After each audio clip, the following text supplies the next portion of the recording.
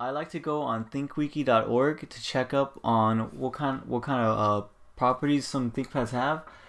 Um, with this, it shows like the what kind of graphics and stuff they came with. Let's just say, for instance, T500 on here. It shows you what kind of processors it has. It also shows you, like, it's kind of like integrated graphics. Shows that it has switchable graphics also. So there's always that, and then it shows you the different kind of displays. There's also a WXGA option. Shows you the RAM. So always check up on that. Another thing I like to look at is the overview of the laptops. Right here I have the overview from the ThinkPad 410, and also shows up for the 410i. This is from Lenovo support site. It shows you what they come with, stock. So you have all that stuff there. It also has the hard drive options. You see the memory, you see the solid state, drives, you see the screens. Ooh, you only have WXGA and WXGA Plus. Shows you the graphics. You have Intel HD graphics, which I have on my unit right now, and then there's also a Quadro one too, which is pretty cool. Shows you the drive. So just always look up that stuff, just before, when you want to see on your laptop, just to make sure you have everything. And then if you happen to find a laptop and you want to know what specs are, go to Lenovo support site. Dell has one also, and so does HP. If you look underneath right here, if you see right there, it shows the type number right there, and there's also I guess the serial number. Most importantly is that the you're gonna need to know the type or the product ID. Yeah, you're gonna need to know those numbers, because that's the one that's gonna say what the machine comes with, from the factory on.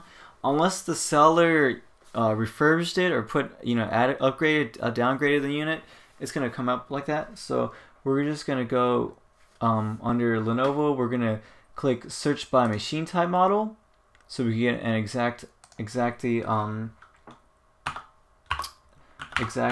I can't even talk right now. Oh my gosh, I had way too much. So we get the exact specs of the machine.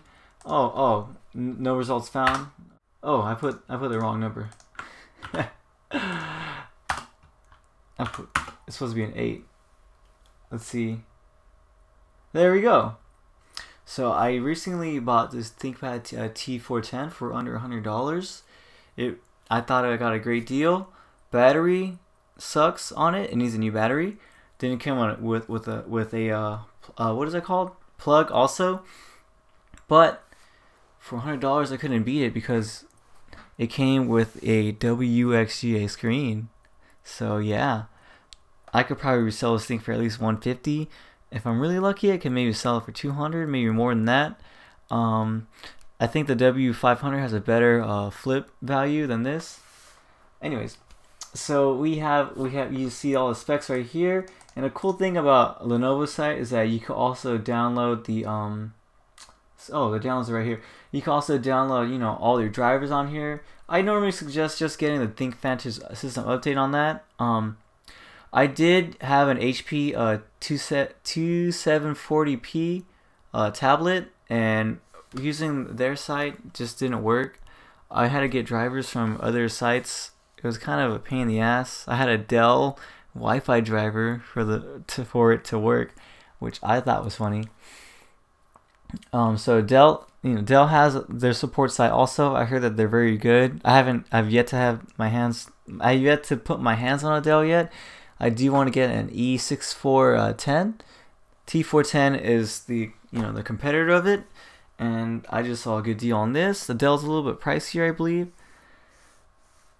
Anyway, so I'm getting way too many tangents. So this is how you would go by what kind of specs you want to look for. Some sellers list the machine type number on their machines that they're selling.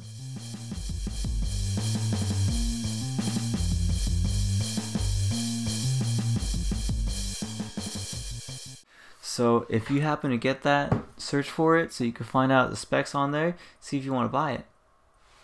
Also, I forgot to say, I don't really get Macs. But I did, when I did get my iBook G4, I looked up under powerbookmedic.com. You could search your serial number for the MacBook or the Mac or Apple product, whatever you call it. You could search for it on there. So that's really helpful to see if somebody upgraded the unit or not. So there's that also. Okay, so anyways, now we're going to go to our fourth step, which is, let me start recording.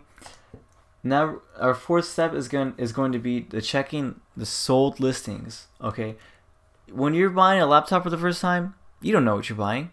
I mean, I didn't know what I was buying either. I believe I overspent on my ThinkPad. Let's go ahead and type in eBay.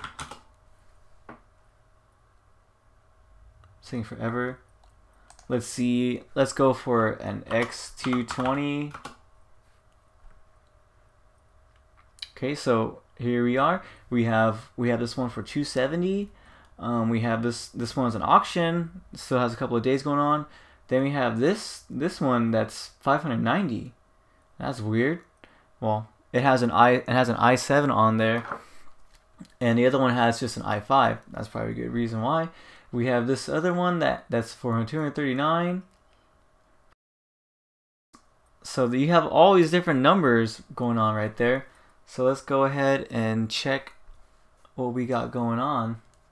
Let's go to sold listings, and now we have it sorted.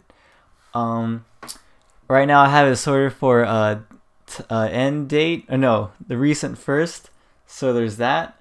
We see this one this says 4 bids. That's an auction, and at 167. Let's go ahead and just click on it just to see what happened with it. So you see original listing. Can I click on that? Let's see what it says. Blah blah blah blah. Integrated graphics, 320 gigabytes. Nothing really much said. Is this page loading? Maybe this page is not loading.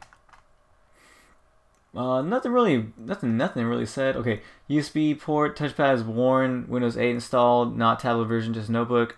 Best keyboard used, font light. Okay. So the person got, I think, a pretty decent deal. Looks like they didn't get any a power cord with it, but they only spent 167. And then you have, oh, that's a touch tablet. That's way different. As you can see, these two tablets right here, this one has an i5 up front, and this one has an, oh man, these are like the same spec machines. This is a good example right there. You have that buy it now for almost $400, and then you have the bidding for $185. We don't know what the shipping pricing is, but these pretty much look like the same spec. They might have, one might have maybe different programs on there. What's that? Is that my? So there's that too. Oh, another thing is that always click laptops and notebooks. I didn't do that. So you see more and more. It looks like the bidding price is under $200. This one went for $215. It just really depends what the configuration is. This one has a measly 160 gigabyte hard drive. Oh, those all do. The other one had 320. This one has a 500 gigabyte hard drive. Remember, just because it has a bigger hard drive does not mean it's gonna be worth that much more money. Hard drives, they fluctuate in price, but if you're confident with installing your own OS, just maybe buy a bare bones laptop. We have this one right here. It was refurbished, it seemed, for $204. That sounds really good. Oh, we got this fire one right here. Ooh boy, $450 with an i7 well-spec machine with an SSD, 800 gigabytes or 8 gigabytes. I did not say that. It also comes with a dock too. That's another thing. It came with a dock, so you do not know if your X220 is gonna come with a dock or not. So that's always something to look for. Anyways, just looking off of that, we got the basic price. Well, some of the basic pricing of the laptops. We saw the high price. We saw some of the low prices. We saw what they bid for. So now that gives you a general idea how much you're gonna want to pay. You're not gonna want to spend $600 on that thing when we just saw one of those was sold for 500. So you have that, and then if you don't want to go with eBay, I wouldn't suggest Amazon, but you could check your local your local selling sites. We have Craigslist, we have Gumtree, we have Kijiji or Kijiki. That's the Canada one, and I'd put Backpage on here. I'm not sure if that's right or not, but check those to see what they're asking for on their laptop. Just be wary though, because sometimes someone's laptops are really shit because I don't know, they might be stolen. So that's the scary part about that. That's kind of the gray area. I mean, kind of scary. Some people are afraid of if there's like trackers on their laptops. They might just sell a laptop really cheap because they have all this stuff running in the background. So I would suggest installing a different OS on there, installing using dban, clean it up. There's that too, and there's also just check the surplus sites also. I'm not really sure how many. I don't really look on that. I always look on eBay. This is to get your laptop at the lowest price. Lenovo's surplus site, or Lenovo's whatever it's called, clearance site. When they sell all the stuff in clearance, they sometimes sell laptops pretty cheap there. You get well spec'd, and it comes under warranty also. And what I thought was amazing was that the USB keyboard for the ThinkPad, it was actually cheaper on Lenovo's site than on eBay. It's because the price just suddenly jumped down out of nowhere. So there's always that as well.